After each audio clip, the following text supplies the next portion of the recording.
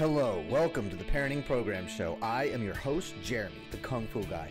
I am a force of nature married to another force of nature. Her name is Autumn, and we have two amazing, explosive balls of energy called kids.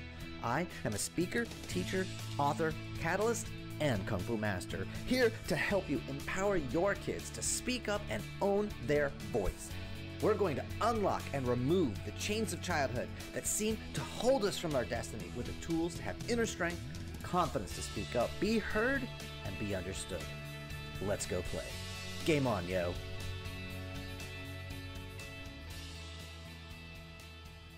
Hello, Parenting Nation, and welcome to January of 2020.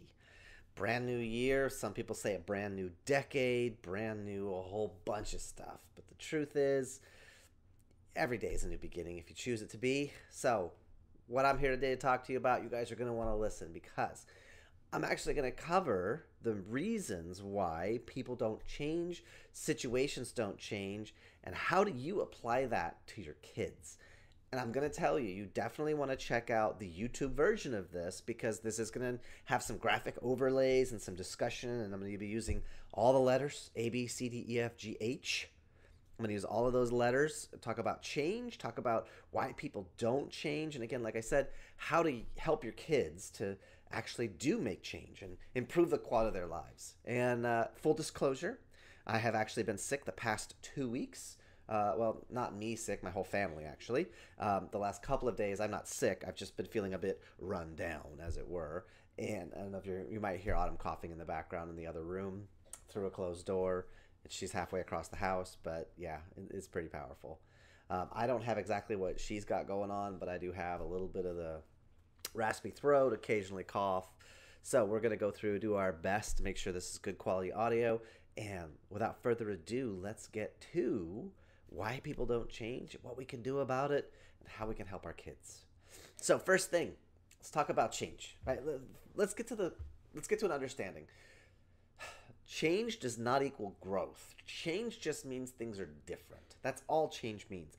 Growth means you're actually out of the situation. You've expanded beyond. You have more capacity, more availability, more resources, more resourcefulness. Okay, so let's make a distinction there, and let's say that change does not equal growth. Growth equals growth. Change equals change. And so we're going to walk through really quick just the main processes of change, and we're going to begin in position A. And position A is what I like to call your mental capacity equals your life conditions, aka, excuse me, you can handle your stuff. And that's really the idea that however life is going for you, whatever standard of living you're used to, your mental capacity, which is what you have inside, and your life conditions, which is what's going on outside, they're in equilibrium, they're in balance. And as long as that's in balance, life is okay. Life could be amazing, life could be whatever, but you're at homeostasis, you're at a balance point. So the next step is get to position B, roll the clock forward a little bit, move forward in time. And when you get to position B, that's when life is going to change. And that could be any form of change. It could be being potty trained. It could be graduating school. It could be graduating college, getting married, getting divorced, having a child, going to a funeral, going to a wedding, going to a dance. Any form of change that brings your life out of balance. So the idea of B is you anticipate your balance going away. You anticipate something's going to happen. And what most of us do is we don't really prepare for that change in advance. And so we fall into position C. And position C is all about pain. It's all about difficulty and struggle and why me and poor me and all the different adventures of it all, because we didn't have a strategy. We didn't have a way to deal with the change. So we get to experience the consequences. Good, bad, or sideways, most of us, it's pain. It's not a good feeling. And how far down are you going to go? Really, it's your decision. And it comes down to position D. Position D is when you decide how I'm living is not who I am. How I want to be, the standard I hold for myself is somewhere else. And you begin to shift your identity. And I will tell you that some people get stuck down in position D, and that becomes their new identity. And you'll hear this when people say things like, my name is Joe, and I have, my name is John, and I'm an alcoholic, or I'm a smoker, or I'm a drug addict, or I'm a whatever, right? Their identity gets tied to that level. And they just kind of trade one addiction for another. So do you really want to be, I'm an alcoholic, or I had a problem with alcohol at one point in my life, but I'm in control. Which is the better story to tell? Okay. So we get to position D is we decide, I don't want to be here anymore. This is not who I am, how I'm living. I want to be different. And that's where we begin to change. That's that E. E is we begin to make changes. We begin to get our life back. And then we get it back up, crawl out of the hole. And then finally, life is how it used to be. My mental capacity equals my life condition. Yay. Problem. What happens when that change shows up again? Because I haven't elevated my strategies. I haven't gotten any better, right? You'll see this when people are dating and they're dating somebody and they didn't really look at values, team fit, what was your life goals? Sorry. What was your mission? What was the things that matter to you? Really, most people get into dating, it's based on 3 factors. Number 1 is chemistry. Are you hot and do I feel something, right? Number 1 is chemistry. Number 2, proximity. We're in close relationship to each other. And number 3 is convenience. Your schedule, my schedule, and match.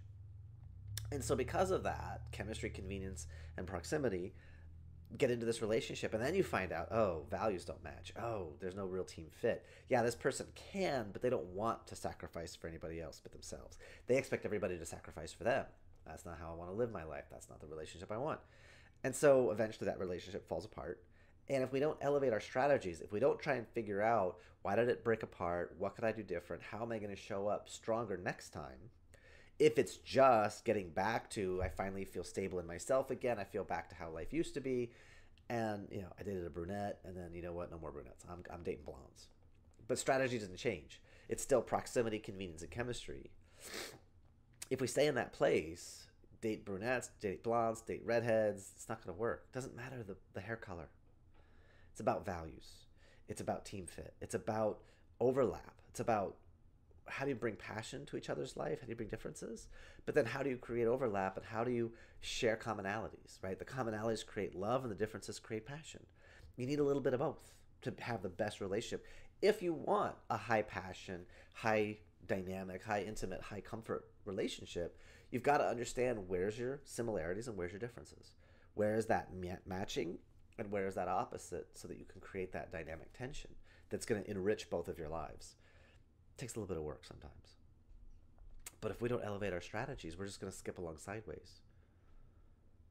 So we really want to understand getting back to how it used to be isn't good enough.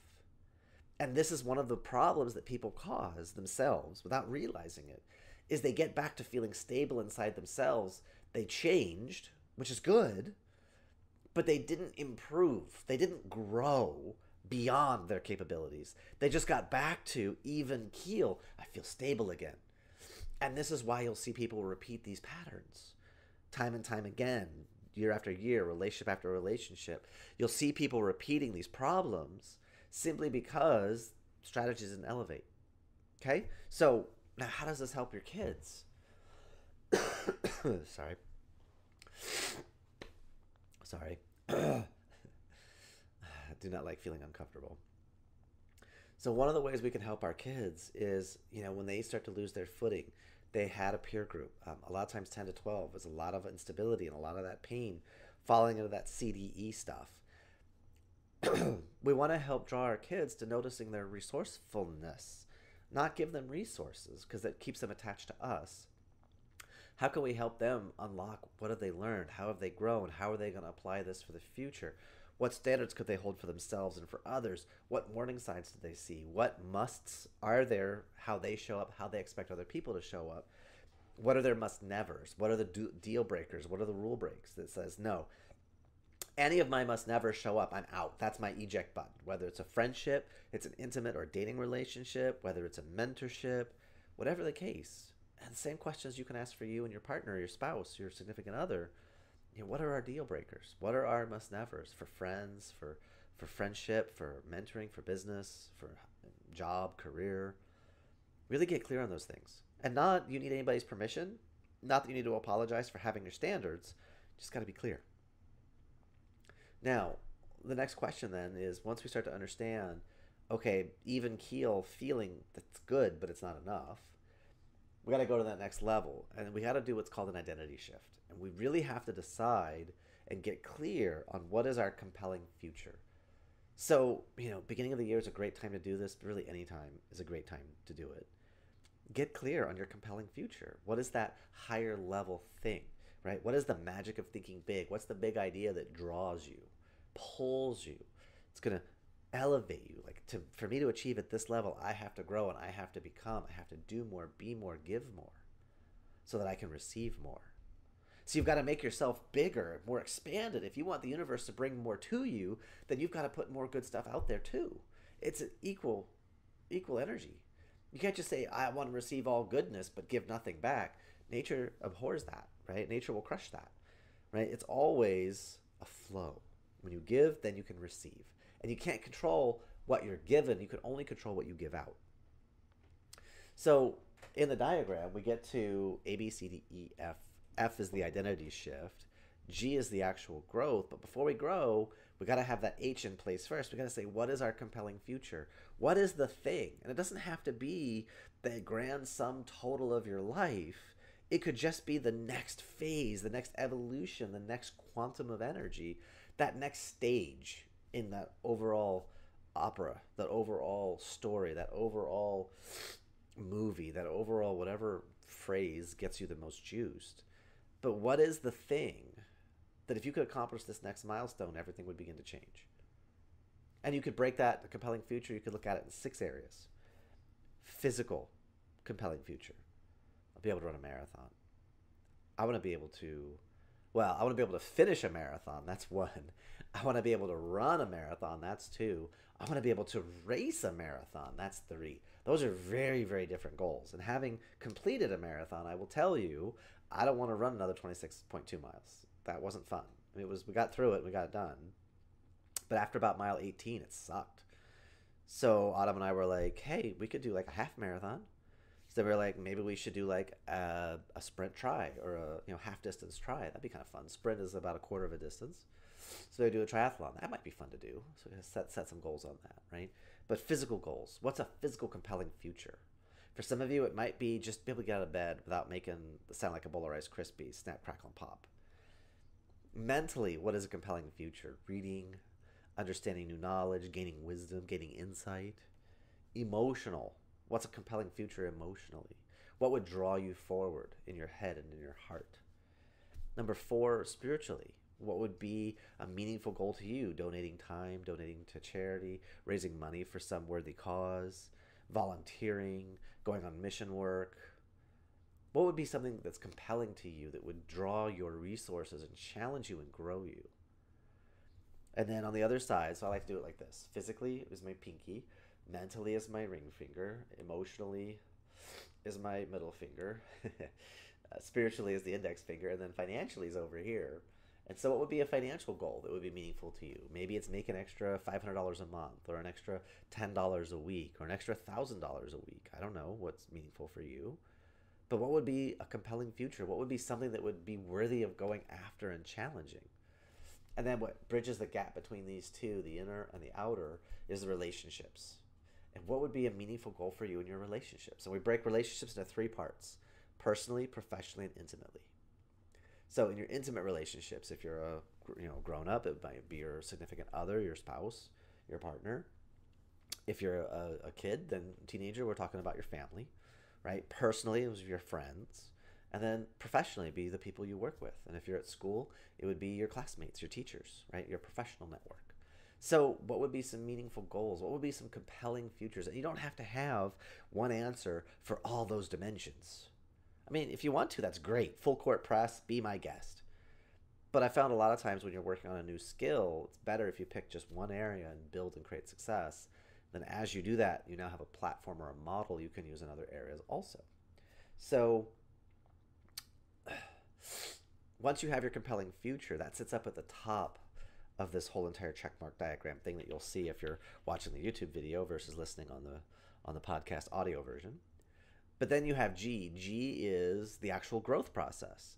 And the secret to growth, just so I can show you guys, right? The secret to growth is that we want to have small little successes in the beginning, little achievable, measurable, I got that, I got that, I got that, I got that. Set yourself a series of small little successes so that as you do that, then you begin to take bigger and bigger and bigger and bigger chunks up to that compelling future, right? When I work with a family in the martial arts school and I have a young kid who's not used to having discipline or being responsible around chores, I'm like, great, let's find some quick, easy successes. Brush your teeth all by yourself. That's one. Take a shower all by yourself or a bath. That's two. Put on your pajamas. That's three. Set out your clothes for tomorrow. That's four. After a couple of months, though, do we really need to give you every single one of those as an individual thing, or is it all of that clusters into get ready for bed? And now we've got four tasks tied in to that earning a stripe instead of four individual tasks. Because you're getting more capable, you're getting more competent, we're going to raise the standards, which also means mommy and daddy can trust you to do more stuff. And the kid goes, wait, what? Yeah, you get more freedom, dude. If you show us you can handle this, then we can give you more opportunity. Really, Merlin? Really? This is my blind cat, Merlin, for those of you joining me. Come here. And he's like behind me, climbing up on the chair. He always wants to see. Somehow he knows when we're filming, and he always wants to see what's going on. And I'm like, dude, you're blind. You literally can't see. Like, literally, you cannot see. Yeah, I love you too. Yes. Yes. Yes. Okay, so he's going to go back down. And that's a great segue into now how do we apply this for our kids? When your kids are young, you have to define some of that compelling future. You have to set some goals and standards. And when I say young, I mean below 13 to 15 years old. Right? I had a family and they had an 8-year-old, and we were talking with him about leadership and black belt and committing to our longer term programs. And mom and dad are like, well, if he wants to do it, and I was like, respectfully, you're the grown-ups, you're the adults, you need to make some decisions for him first. And they were like, well, no, we don't want to have to force him to go do this thing. And I'm like, do you like your job all the time? Do you like your marriage all the time? Or sometimes you got to remind yourself, you look at that ring and be like, oh, yeah. So commitment is a skill we have to practice. And we do it by making commitments and then following through. And we're not always going to feel like we want to do the thing that we committed to all the time. That's normal. I love what I do. Kung Fu master, teacher, author, speaker. I absolutely love it. Doesn't mean I want to do it every single day. Some days I just want to stay in bed. Nerf the world. I'm tired. I want to sleep. Because we're still human beings. And if I have a parent tell me, well, I don't want to force my kid, I'm like, do they have to eat their vegetables? Do they have to take a shower? Do they have to bathe? Do they have to go to school? You make them do stuff because you make certain decisions that as a family, this is what we hold sacred. And if you make that decision, you give their kids something to model off of. And that's also why, like in my martial arts school, our basic program, we have about a year to figure out if this is going to be an important goal. And if we have a kid who's engaged, a couple of months into the program, we know, yeah, you should be in leadership. You should be a black belt. This is a kid who's committed. It's just a matter of maintaining that motivation, because motivation's a skill. It's not a one-time you decide and you never have to think of it again. I mean, I'm sure there's people who can do that. They're very few and far between. But us mere mortals, we make a decision, then sometimes we have to remind ourselves why we did this. Why did I make this decision? What was that bigger vision, that compelling future? What was that meaningful goal? That's why I decided to do this thing, and I thought this was the best vehicle to get there. Now, the reason I said that you have to make these decisions as a parent for your kids between 13 and 15 is really 13 to 15 is when our kids have the mental and emotional capacity to start going after their own goals and be self-starters and be motivated to go for themselves. Now, that doesn't mean that kids younger than that can't do that. They can. But that's not the norm. The norm is 13 to 15. Younger than that, we as adults have to make some decisions for our kids and then hold them accountable to that. You know, you can ask the question, hey, did you have fun? Did you like it? Do you want to do this for a while? Yes. Okay, great. Then we're going to commit for a season, however long a season is. Most sports, it's a 3-month cycle. Martial arts, a season is usually the first year. But you've got to develop that decision-making process. Hold your kids, help them to make the decisions, and then stick with it. And, you know, totally biased, but also very observant, martial arts is literally the best thing you could ever do for your kids if it's something they're interested in exploring. Because it deals with so much, physically, mentally, emotionally, socially, deals with conflict, deals with violence, it deals with attitude, how you show up, influencing peer group, communication. It touches on so many areas of life that it's absolutely the best thing you could do for your kids, because no other activity deliberately teaches kids how to manage conflict inside themselves and with other people. If you have your kids in a sports team and somebody causes a fight, they kick the kid off the team. They put them in isolation, right? What is a kid learning about how to solve what caused that situation, what caused that emotion? So I always encourage people, put your kids in martial arts, explore it, see if they're interested. It's not for everyone, but it's for a lot of people, and it does such great work. So, but we as adults, we have to make decisions for our kids prior to, or to teach them how to make decisions, teach them how to make commitments and follow through. Okay, now this right here is just the process of kind of how we move through, and notice there's like a check mark. This is called revolutionary growth, and this is we go down into pain, we revolt against the pain, and we get out. Now, it's one thing to go about setting goals and deriving our behavior and doing all these different things, shifting the identity, growing instead of just changing. But there's one other reason why people don't achieve the goals that they set for themselves.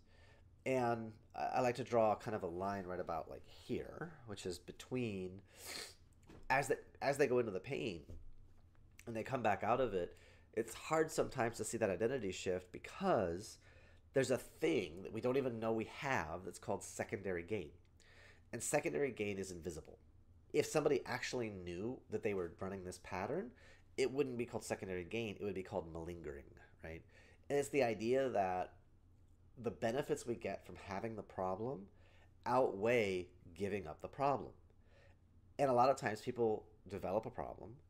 They identify so strongly with the problem, they don't know how or who they would be without it anymore. And to speak specifically to, members of first responders, military, people who go through traumatic experiences in life and death situations that have post-traumatic stress disorder. And you ask them, what if we could just get rid of it? Well, you can't. But what if we could? They don't really have an answer for who they would be anymore because their identity is so connected to, but I have this problem.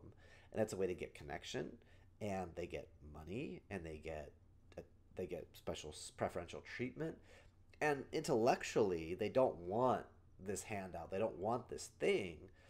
But to truly give it up, they would have to redefine themselves. They can't see that compelling future because the secondary gain puts a blinder over their face. It puts a blinder over their vision internally to say, I can never get rid of this. And, Marilyn, hey, and there is an entire culture that reinforces you are damaged and you will never get rid of it and you will always be dependent and you need us, because there's a whole bunch of other machinery that gets turned on when somebody is diagnosed that is rewarded for the diagnosis. And it's not politically correct. It's not polite, but there's a lot of money to be made in people's trauma. So I possess a skill set that for a lot of people could just get rid of post-traumatic stress. That we could just change your memories, just change the experience. I have training in hypnotherapy. I have training in neurolinguistic programming and neurostrategies. I literally could just sit in the space of an hour or two conversation, maybe 3 or 4, but we could just change and shift you back to before the trauma. But when you offer that to people, there's resistance. And it's this secondary gain. It's I don't know who I would be without this thing anymore. And they're afraid. And it's perfectly normal. It's perfectly natural. I'm not making anybody wrong for pointing this out. But what I'm saying is, if you have been making a commitment to yourself, to other people, hey, I'm going to change. I'm going to do this. I'm going to make this better. And then you find intellectually, emotionally, you're there, but operationally, in your life, you're not. That secondary gain is there somewhere, right? In my own life, I know my fitness is not where I would like it to be. I want to get up in the morning and just go and work out. Problem. I love quality time with my wife. I love spending time with her, being around her. So when I wake up, if I just wake up and leave the house to go work out, there's a part of me I feel guilty because, well, I'm leaving her and I'm not taking her with me, and I'm not taking the time that I have with her to like enjoy her. And it's like, but see the problem? It's like, but which one do you say is more? Because if I'm in better shape, won't I have more energy to show up with her more powerfully? So the question becomes, do I want to have quality time or do I want to have quantity time? Because I'm getting quantity time with my wife, but is it really quality? Or is it we're allowing ourselves to connect and it actually creates a lower standard because we're not achieving all the goals that we want to be achieving? Now, when we first got together, she would get up and she would go run like 4 to 5 miles a morning. She would just be like, all right, I'll see you. Kiss me on the head. Off she went. And it was like, over time, that dynamic changed a little bit because we got married and it changed just a whole bunch of stuff. So that's a conversation for her and me over the course of this year of looking at where are we putting our priorities physically, mentally, emotionally, socially, financially, relationshipally, and where's our secondary gain? What benefits are we getting by staying where we are versus saying, I say I want to be here, but how do I get there? And that's really the goal, right? As you say this is what you want, okay, then just remove the things that keep you from getting where you want.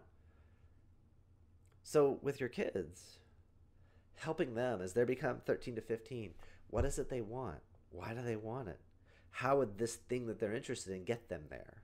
There's one of the dad groups I'm in, there's a guy and his daughter is like 11 years old and she's in tears trying to decide Olympic level ice skater or Olympic level team synchronized skater. And it's like 11 years old trying to decide which Olympic caliber level direction she wants to go. I don't hear a wrong answer in this. I mean, you're at the elite level. Either way is pretty freaking amazing. And she's in tears because she's stressed. He's like, well, she has till Friday to decide. I'm like, dude. The biggest thing is she's 11. Impress upon her. She's already in such a small percentile of the human species. High five. There's no wrong answer here. Because it's not about the destination. It's about the journey and who you become in the process. Very few people at 11 years old knew what they wanted to be and then went and became it, and it satisfied their life for the rest of their entire life. Almost every single one of us changes and grows and expands, and we interact with other lives and change our standards. So it's not all eggs one basket. 11 years old, you decide your whole entire life now. It's a lot of pressure. So we as adults, we're there, parents, we're laddering for our kids. We're giving them a guideline or a process, a step-by-step that they can follow. That's what we're doing for them. We're giving them that step-by-step. So at 13 to 15, we're having that conversation. At 9 or 10, we're having that conversation. What do you want to be? Where do you want to go? What do you want to experience? Why this particular activity? Well, my kid doesn't want to do anything. They just want to sit on their butt. They just want to play video games.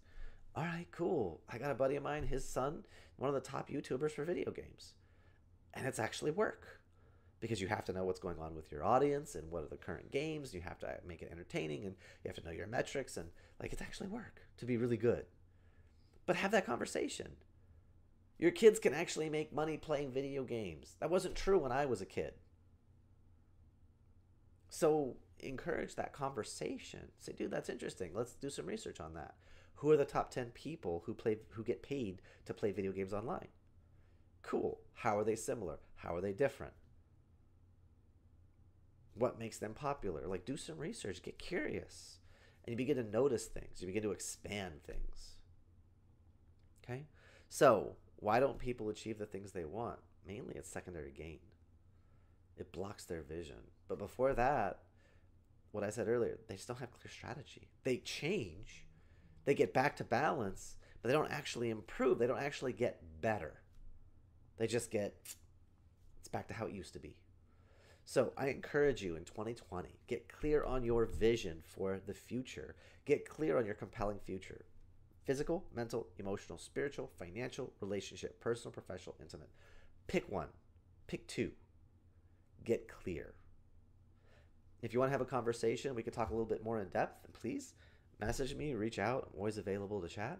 And that's it for today. So I'm going to encourage you again. Please go and watch the YouTube version of this. It'll be out on Friday. Hold on one second. Friday the... Boop, boop, boop. There it is. Friday the 10th. Friday the 10th, it will be live on my YouTube channel, kungfuhaijeremy.com. Oh, no. Sorry, not that one. It'll be available at youtube.com/kungfuhaijeremy. In the playlists, there is a parenting program podcast playlist, and that has all the episodes. And that's it. You guys make it an outstanding day. Make 2020 the best year of your life. and I will see you when I see you. Bye.